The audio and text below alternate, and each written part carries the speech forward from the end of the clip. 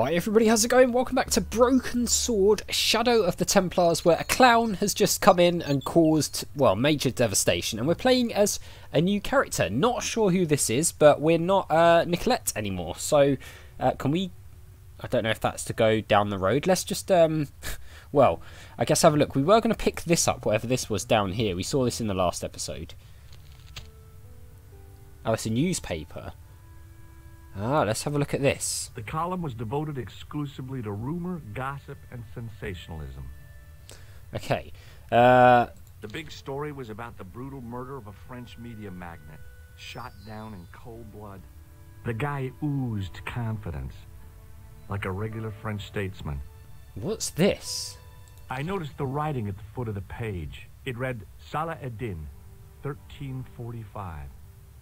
Well, that's a place and a time then, isn't it?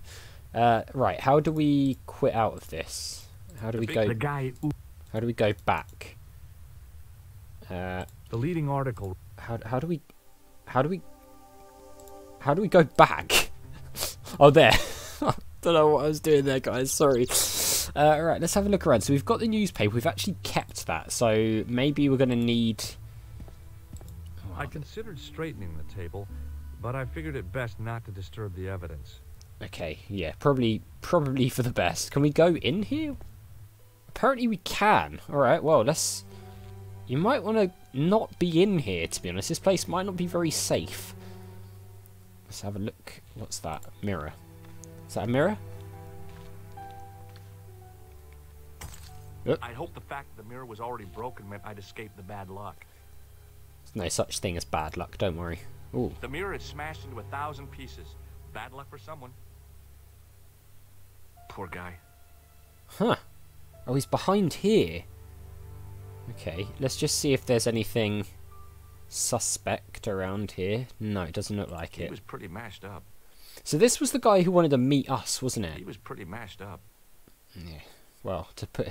It's not a very nice way of putting it, is it? But yeah. Can we look at the body, maybe? The sight of the dead guy's staring eyes turned my knees to jelly. I tried not to meet his stare as I searched the dead man's pockets. No wallet, no papers, no credit cards. The guy's past was a blank page. That's probably what we would expect. I mean, who are we, though? Are we like another reporter or something? I guess we're going to find out in sort of all in good time, but... Ooh. I needed a stiff drink, but I hated the taste of brandy. Yeah, I'm not a big brandy fan myself, actually. I needed a stiff drink. Okay, you won't pick that but up. I hated the taste of brandy. Okay, anything around here? No, let's speak here then. Oh, my head.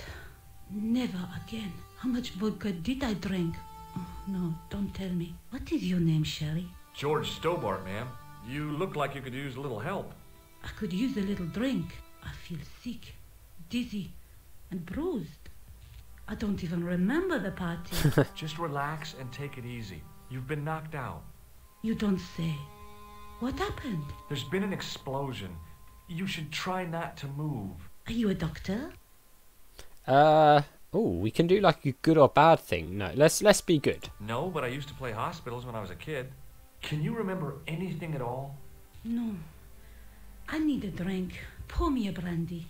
Okay, well, we can do that.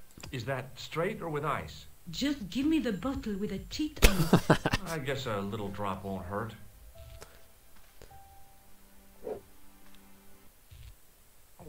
Oh dear, no, not like that.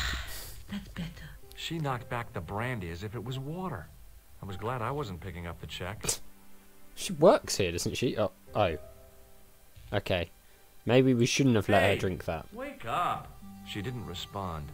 If I wanted another cappuccino, I'd have to serve myself. I don't think we're going to be having a cappuccino anytime soon. Okay, well. We only have the newspaper in our inventory so far. I've noticed some of the dialogue lines sound a bit echoey and things than others. I wonder if maybe some dialogue lines were added in for the director's cut and that's why they sound a bit cleaner. I could be wrong on that, but it is a difference I've noticed. So we can go down there.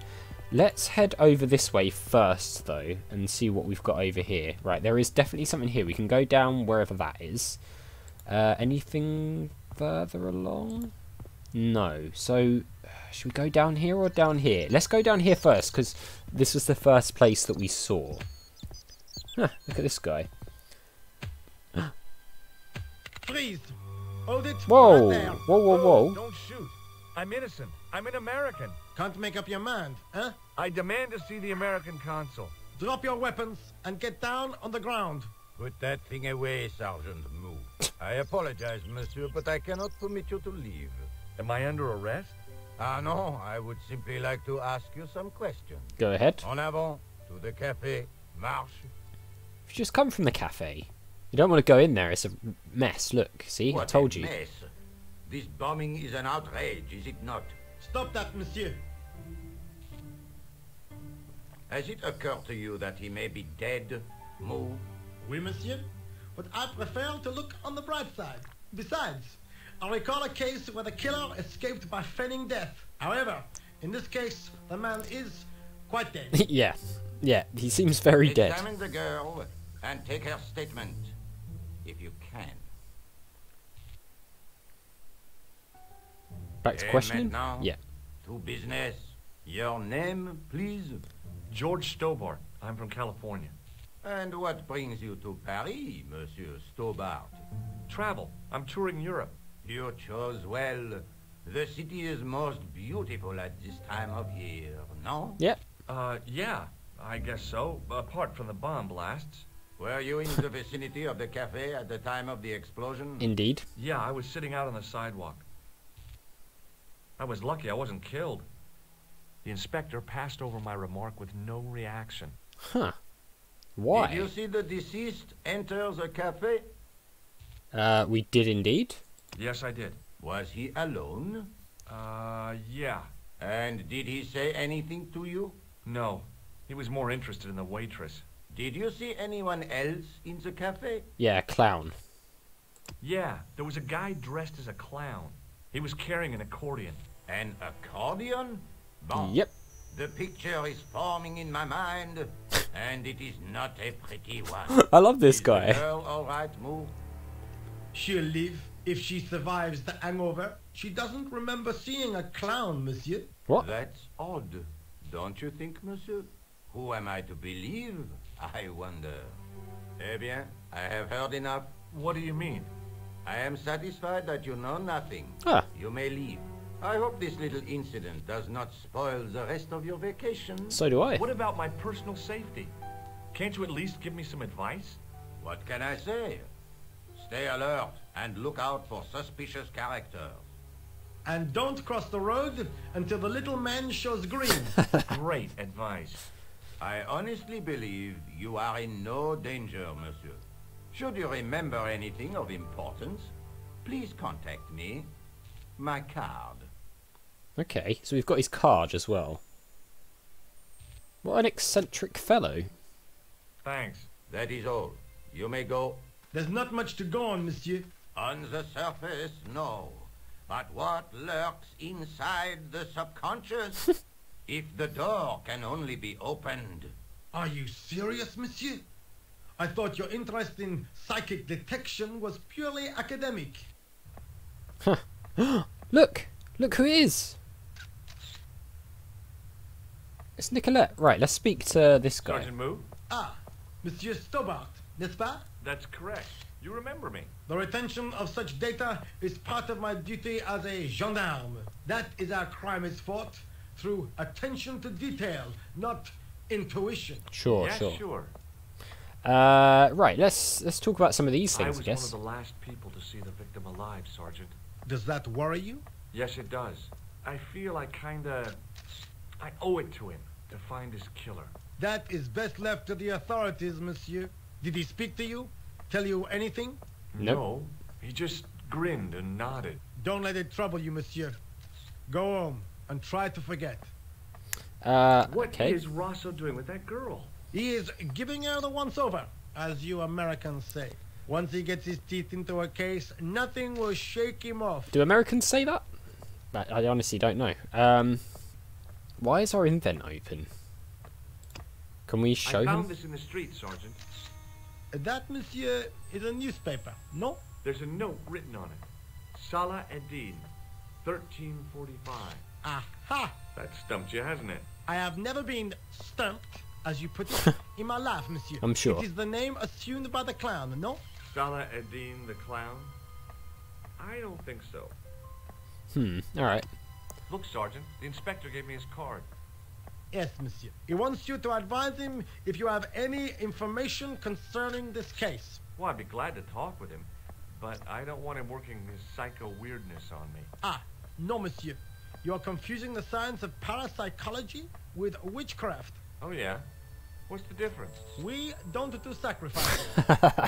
Okay, fair enough. See you later, Sergeant. Right, let's try heading down this road again. So we should be able to go down here now, right? Because I just wanted to have a look down here, and then we'll maybe talk to Nicolette and see what's going on there. I thought you'd been arrested. No. No, it was a misunderstanding. When he pulled that gun, I thought that was it. Those automatics pack quite a punch, you know? I'm He sure. made a mistake. He thought I was a terrorist. You? A terrorist? Ha! He was only doing his duty, I guess. Let's ask him some questions. Did you see an old guy with a briefcase? Wait, silly old coot. Do you know what he said to me? Work fascinates me, he says. I could watch it all day. Well, beat. I could have knocked his block off. Alright, we can ask more about him. Did you recognize the old man? No. Should I have done? Was he a celebrity? No, but I guess he is now. Did you see a clown come by this way? A clown? Like in a circus? Yeah. Yeah, with makeup and a big red nose. Oh, those guys are funny, aren't they? Not in my experience. I love the circus, especially the horses. You haven't answered my question. Have you seen a clown? You think I've got time to watch everyone who passes by? Some of us have to work for a living. Alright, well. Look, I know you're busy, but surely you'd have noticed a clown. I told you already. I didn't see a thing. He was wearing multicolored baggy trousers and makeup. Yeah. He'd be a poor sort of clown if he didn't. Seriously, how has nobody seen this clown? Would you like to read my newspaper? I haven't got time to read that. Can't you see I'm busy? You could read it on your lunch break. 10 minutes is all I get. And if my boss had his way, I wouldn't get that. Pretty sure He'd that's have me on illegal. a drip, so I didn't have to stop to eat. Oh, take the newspaper and quit complaining. Why have we given him the newspaper? Bah! Look at this. Damn bleeding out liberals. Tja! Save the dolphins. Catch them and eat them, I say. All that fuss over a bunch of fish. Can't eat Nah, dolphins. That's more like it. Look at the size of those. Oh. Like champagne bottle cork. God. No? Ah, what's this? Saladin running in the Prix de l'Arc de Triomphe. It's a racehorse? A horse? A legend. Bucephalus reborn, mon ami. Like a streak of lightning she is. So, it's a horse running at 145, I'm Do me a guessing. favor, won't you? Keep an eye on my hole. I'm off to put some money on that nag. What about your toolbox? Stuff it. Help yourself. Oh, nice. So he's off somewhere then. He's going to do a bit of betting, which means we can take his tools. And he's even letting us have them. It's not even standard adventure game protocol where we steal people's things. Amazing. I found a T-shaped tool in the box. I didn't know what it was, but it looked useful. That was quite a dramatic bit of music for picking up an item. Oh, what? Is that like a... No, it's not like a tire iron, is it? I'm sure we'll figure it out. There's a door here. What does this do? Let's have a look at this and then we'll head back into the main square, I Set think. into the huge gate was a smaller access door. Can we... The door was securely locked. I don't suppose our new little tool opens up the door. No, it doesn't. Right, we also can't follow him that way, so we have to head back this way now. Right, let's speak to Nico, and then we'll go down this little alleyway. Sorry, can you stop Excuse walking? me, mademoiselle? So the characters have met already. I wasn't expecting that. Hi. My name's George Stobbart. Oh, an American by the sound of it. Yep, that's right. On vacation in Paris. Some vacation, huh? You were here when the bomb went off? Sure was. Sat right out in front of the cafe. Did you notice a middle-aged man, maybe 60, with a hat and overcoat? Yeah, he's dead. Couldn't believe it. She hadn't even asked how I was feeling. He's dead. Yeah, he went inside just before the bomb exploded. You weren't related to him, were you? Oh, no, nothing like that. I'm Nico Collard from La Liberté. What is that, some kind of nightclub? Oh, no, it's a newspaper. You're a reporter? I'm a freelance photojournalist. Say, you could interview me about the bombing. An eyewitness account, minutes after the outrage that shook the whole of Paris. You know, real-life drama, human interest, that kind of stuff. I'll just stick to the facts, thank you. Did you see who planted the bomb? Yeah, I know it it's sounds a clown. crazy, but he was dressed like a clown. She'll believe it, though. Clown. It's him again. Right, let's talk to her about all of these things. Who was the guy you were supposed to meet? His name was Plantard. I didn't know him, but he called me last night. He said he had a story which would interest me. He asked me to meet him at the cafe. I guess I'll never know what he wanted to tell me. Well, not unless you have Rosso's gift for psychic interrogation. How did Plantard get your name? Through the newspaper, La Liberté. I'd written an article linking two unsolved murders, one in Italy, the other in Japan. The cases were remarkably similar. A wealthy victim, no apparent motive, and a costume killer. Plantard said he could supply me with more information. Somehow the clown must have known about our appointment. How, though? That's the question. Do you know a police officer called Rosso? Rosso? Our paths have a knack of crossing. If I didn't know better, I'd say it was deliberate. Have you seen Rosso? Is he here? He's inside, attempting to question a witness with his psychic powers. That guy is weird. Yeah. He is weird. Have you met the clown before? It's a long story. I have plenty of time. I don't. Okay. Why won't you tell me about the clown? Why do you want to get involved? Because he almost killed me. Isn't that reason enough? I guess so. Listen, I'll give you my phone number. You help me with my story and I'll let you in on what I know. Nice. And let's get one thing straight right now. This is strictly business. Okay, it's a deal. I have to go develop these pictures. I'll be on phone with you. Fine. I'll see you soon. And then she walks through us. All jokes aside, though, I'm really enjoying this game so far. It's very, very good. So, police don't think I had anything to do with the explosion. A very cute photojournalist called Nico Collard. She works for the newspaper. Anything on the next page? She did give me a number. Okay, alright then guys. Well, we'll leave it there for this episode. I think we'll head off down and check this area in the next one. So that does it for this one. So as always, thank you very much for watching. A big thank you to my patrons Arcades Games, Wayne, Nate, Terminally Nerdy, Paul from the Phantom Fellows, and Lyle for all the support. I really do appreciate it. If you enjoyed the videos, hit that like button. Make sure you subscribe if you're new, and I'll see you all next time.